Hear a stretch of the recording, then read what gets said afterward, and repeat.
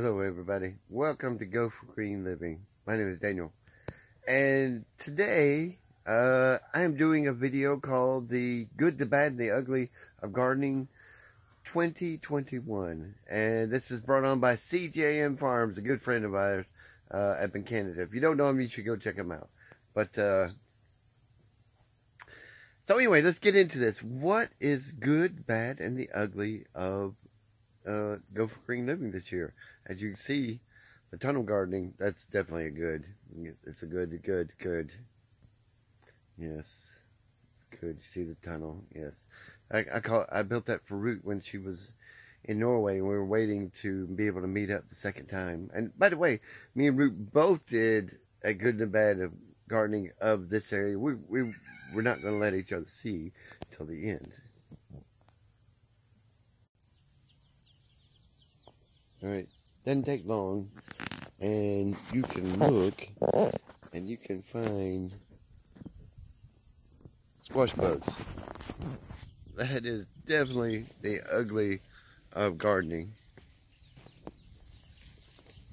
Is squash bugs. I hate them. I have a bunch of videos. Kill them all.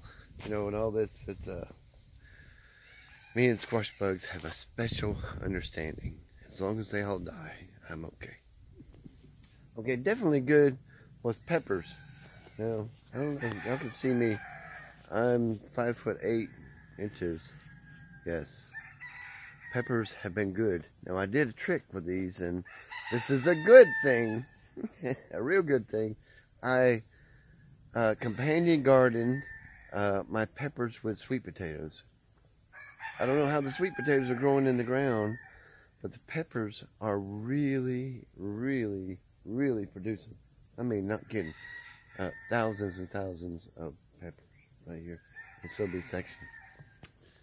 Okay, one of the bads, yes, was that I did not get to plant the middle crop of potatoes, and we lost the first crop of potatoes, and I've just recently been able to plant the third crop of potatoes. So we'll probably get one crop this year of potatoes. So that is definitely the bad, having to travel right now. I mean, enjoying traveling for honeymooning.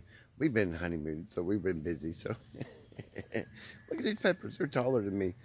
Wow, I can't believe it. But anyway, guys, I hope you enjoyed this video about the good, the bad, and the ugly of gardening. Now go check out Ruts and see what hers was like at Ruts Farm.